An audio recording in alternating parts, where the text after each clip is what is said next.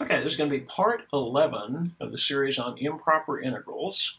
And if you haven't done it yet, I would watch the previous videos, which will show you kind of how we've gotten to this point. Now, just a reminder, in the last two videos we did this. We took a look at one problem using infinite discontinuities that had the asymptote on the right-hand side. That's what we call case 1. Then in case 2, we looked at a problem where you had the asymptote on the left-hand side of the integral. And what we'll look at in this last problem is this, what's called an interior asymptote. So the idea is, rather than being on the left-hand side or the right-hand side, it's somewhere out here in the middle. So we'll use this, it'll be a case 3 problem, and we'll actually do it like this. Since you have an asymptote in the middle, what you have to do is to split the problem into two parts. So first of all, we want the integral all the way from A to B. But because of the asymptote in the middle, you're going to have to split it into two parts. And first of all, find the integral from A to C, which will give you this part over here. And then add that to the integral from C to B, which will give you this part over here. So again, you have to split it up into two parts and do each part separately. So with that in mind, let's take a look and see what a problem looks like. Okay, so our problem looks like this. We want to find the integral from 0 to 3 of 1 over the cube root of x minus 1. Now, it'll help if you have the graph, so we'll go ahead and stick a graph up here just to look at it. If you were to graph the problem, it looks like this. Now, again, you'll find when x is equal to 1, you've got 1 minus 1. Division by 0, you'll have an asymptote in here. So what we'll do is, following those two steps, we'll split it up into two parts. First of all, we'll find the integral from 0 to 1, and then add that to the integral from 1 to 3. So again, you're just looking at these problems. We'll go from 0 to 1, and then from 1 to 3, and add the two together. So what we'll do is just rewrite it. So we'll go ahead and rewrite this thing as the integral then from 0 to 1 of this thing. So the cube root of x minus 1. And then we'll add that to the integral from 1 to 3 of 1 over the cube root of this.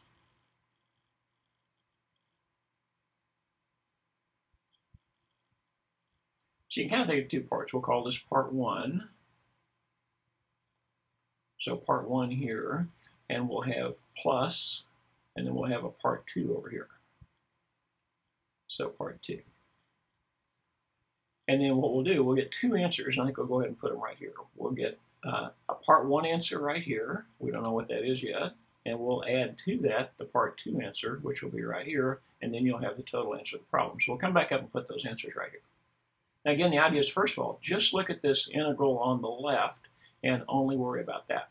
Now you want the integral from 0 to 1, and what that's going to give you would be this area in here. And now to do this, we'll treat it as two completely separate problems, and the only thing that's a little bit tricky on this, these things require use substitution, so it'll take a while to get through this, but we'll work the same thing. And what I think we'll do is this, we'll put the part 1 one on the left-hand side of the page, put the part 2 on the right-hand side of the page. So in that case, let's go ahead and put a line right down the middle of the page. So it'll look like this. Okay, let's go ahead and first of all, just looking at this one, let's find this thing right here. Now again, when you're working with this problem, it's very similar. Let's go back to the rules. This is going to be where you have an asymptote on the right-hand side, so actually follow these two steps right here. We'll pick a point C, find a definite integral from A to C, then we'll take the limit as C approaches B from the left. So again, if you haven't done it, you might want to watch the previous videos just to remind you of how to do this. So what we'll do on this problem, we'll come in here somewhere, and we will pick, say right here, a point C, and we're going to find the integral from 0 to C, then we'll take the limit as this thing approaches 1. So you have to treat them like two separate problems. So let's go ahead and do that. This is going to be, first of all, the integral, and this is going to be kind of the step 1 on this process. Find the integral from 0 to some point C of this. So this will be 1 over the cube root of x minus 1 dx. Now I think the first thing I'm going to do is this. I'll go ahead and make this be the integral from 0 to c of, and let's change this into x minus 1 to the 1/3 power and then bring it up to the numerator, and it would be x minus 1 to the negative 1/3 power. So we'll start by doing that one. Now this is just going to be a plain old u substitution problem. And what we'll have to do, since this is not a simple x, we'll let this be u right here, and we'll run through u substitution on this. So we'll scoot it down and take care of the u substitution first of all. Okay, so in this problem, what I've got is this. Just doing the u substitution part of things, I'll say let u be equal to x minus 1.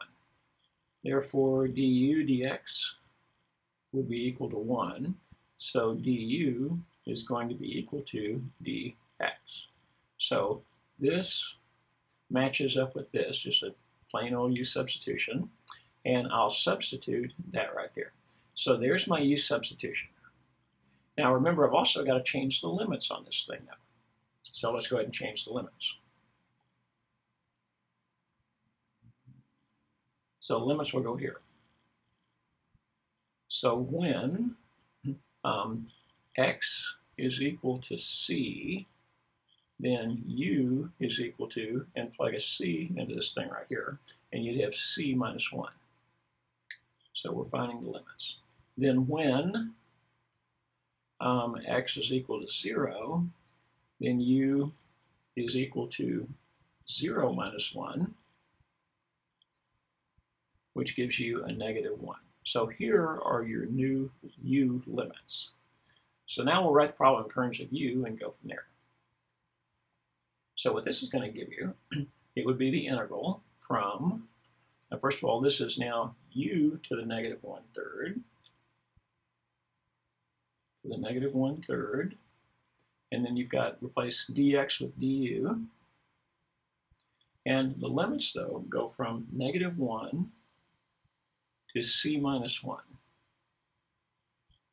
Okay, now we'll find this antiderivative. So what this would be,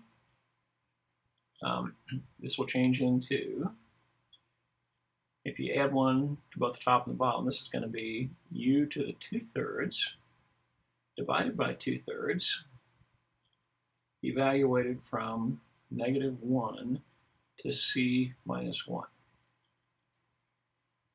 Okay, now we'll take the 2/3, bring it to the top, turn it upside down, and that'll become 3/2 of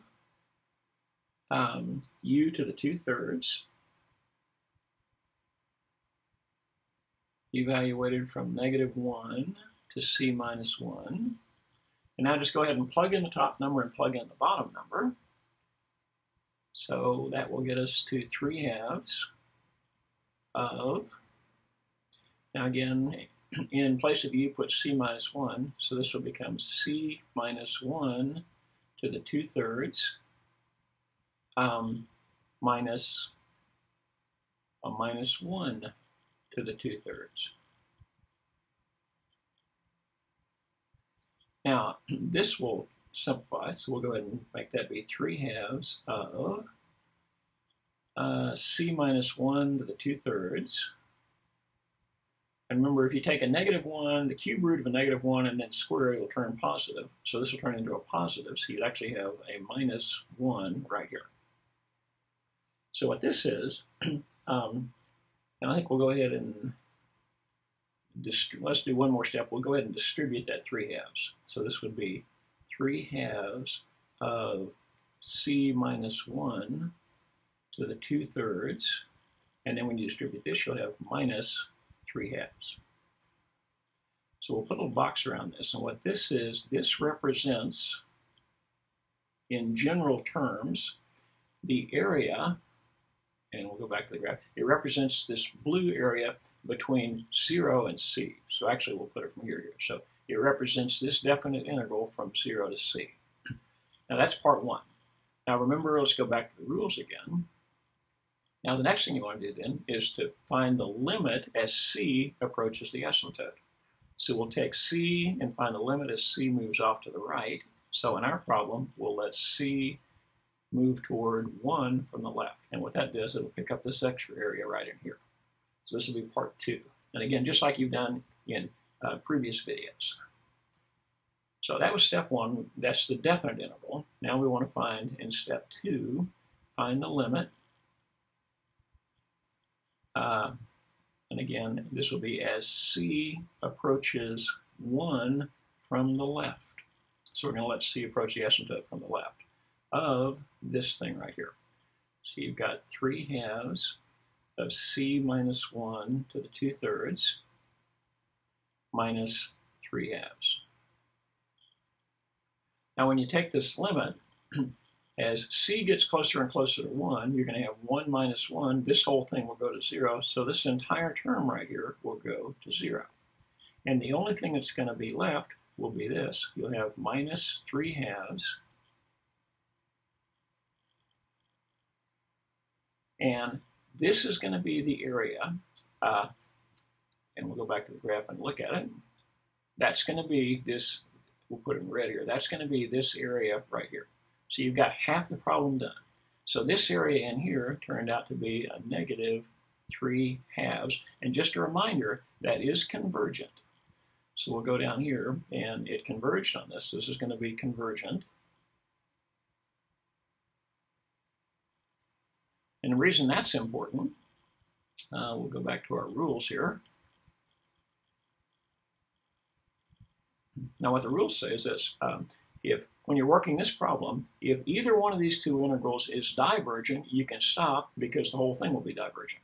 So the first part of the problem is convergent, so you can keep going, and you hope that the second part is going to be convergent. Then you can put two parts together. So let's continue on. Okay, now what that does, that takes care of this part of the problem right here.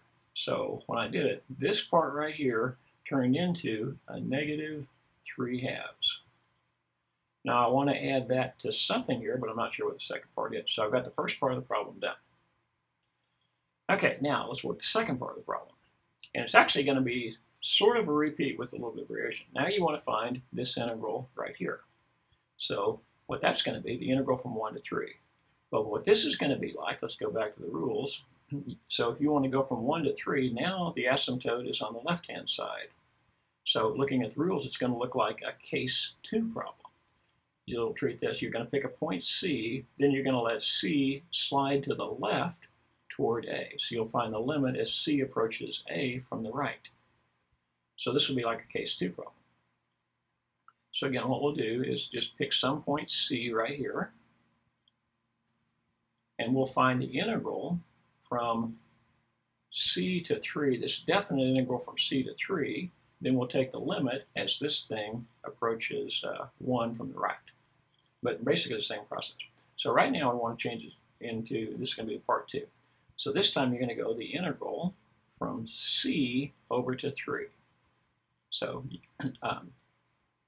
we'll find this definite integral right here. So this will be 1 over the cube root of x minus 1 dx. Again, the process will be similar with a couple of differences, but we will have to use substitution again. So this is going to go from C to 3, and just like we did on this one, we'll rewrite this as x minus 1 to the negative 1/3 power. And again, we'll have to use substitution.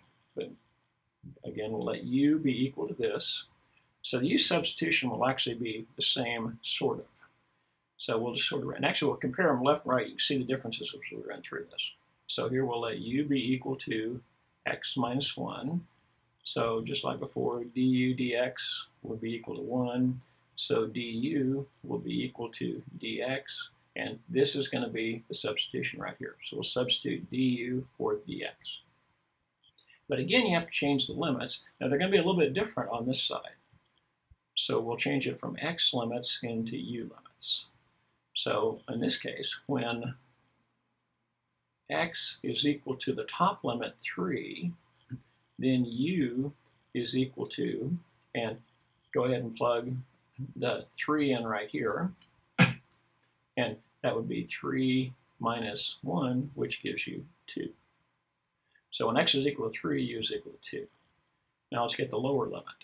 So when x is equal to c, then u is equal to, in this case, c minus 1. So there's the lower limit.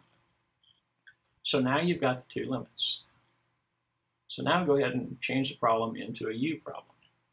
So this is going to become, it'll be very similar to what we did over here. It'll become the integral from c minus 1 to 2 of u to the negative 1/3 and then dx. So really the only difference is the limits on this thing. So let's find the antiderivative of that, which would be, again, you're going to have u to the 2/3 divided by 2/3, but this time evaluated from c minus 1 to 2. So we'll run through the same process. Now again, take 3/2, turn it upside down. So that's going to be 3/2 of the integral of u to the 2/3 evaluated from c minus 1 to 2. So plug in the 2 and plug in the c minus 1. So this will be 3/2 of, now this would be 2 to the 2/3 minus c minus 1 to the 2/3.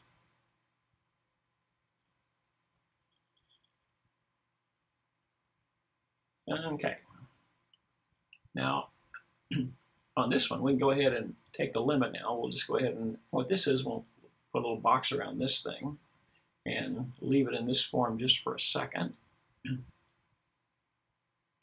What this is, this represents, and we'll come up here and shade it again, this represents this black area right here, the definite integral from c to 3. But now you want to go, and we'll go back to our rules again, that gives us this black integral right here. So now we want to take the limit as c approaches the asymptote from the right. So that'll pick up this additional area. So if we let c approach 1 from the right, then you'll pick up this additional area right here, and you'll have the whole thing. Okay, back down to the bottom, and in step 2 here,